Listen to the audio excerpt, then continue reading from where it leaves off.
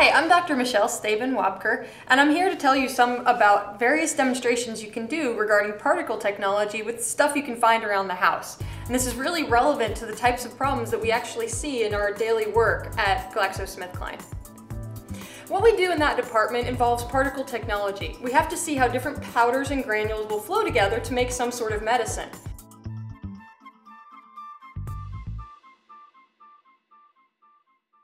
So the two types of flow we're going to look at here that are really commonly seen in various sorts of funnels, hoppers, silos are mass flow, which is being shown here, where all of the material tracks downward in one plug so that the material that came in first tracks out first. And so this is an example of good flow. However, when you have a different angle to your funnel, what you'll see is what's known as funnel flow. And this is where material at the sides goes through the middle in a phenomenon known as rat holing. And you'll have things happen where you have material build up on the sides here that actually won't flow out of your funnel.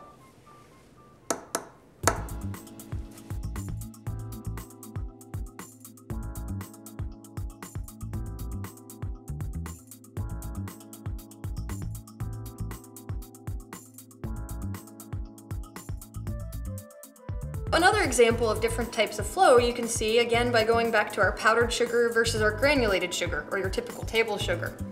So if you have just funnels that you can buy at the grocery store, and if you put powdered sugar in there, you can see that it doesn't really want to flow out of there. You kind of have to tap it a lot. It looks a lot like the problems we had with our funnel flow in the demo. If we want to look at how comparatively why people granulate sugar, we'll take another funnel, same size, and we pour the sugar in. And no matter how much we pour in, it's going to flow out really nicely. And so this is one of the reasons why people granulate materials.